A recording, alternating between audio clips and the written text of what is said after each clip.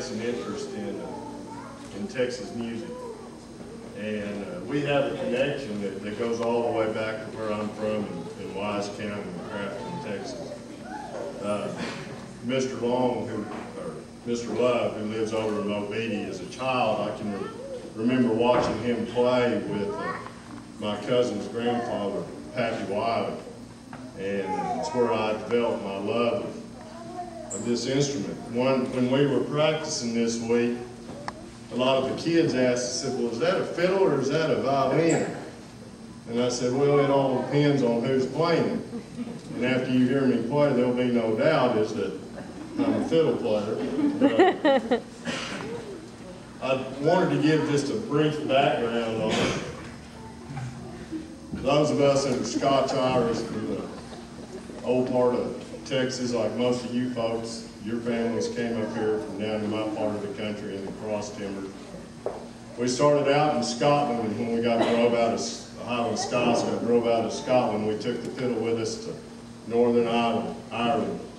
And then we left and we come over to what was even before it was the United States, and we went south down to the Carolinas and Appalachia. And we took those old fiddle tunes with us. And as we headed west, we took them to Tennessee and Arkansas, where Mr. Slapton's from. In the dark days of the Alamo, Davy Crockett would get out his fiddle and he'd play an old bawdy tavern tune called Come to the Bower. The men there knew what was coming, and they took great relief in listening to Crockett play and cut up. After the fall of the Alamo, about 7 or 8 weeks later, when Houston was charging the Mexican lines in San Jacinto, he had a very small little regimental band, and they played Crockett's old fiddle tune, Come to the Bower, to remind the men of what they were fighting for. The fiddle came on up with my family up to the cross timbers, and it's come down through to my generation, and I hope to succeeding generations. They followed the families out here to West Texas, and one of the most prominent fiddle families settled down in Hall County, Texas, down between Memphis and Turkey, down between the rivers. And the old man's name was Uncle John, and he played an old tune that really impressed his little boy, Jim Robb. And when Jim Robb got grown and started his own band, he rearranged it and he renamed it. And it's, when I think of West Texas, this is the tune that I think of.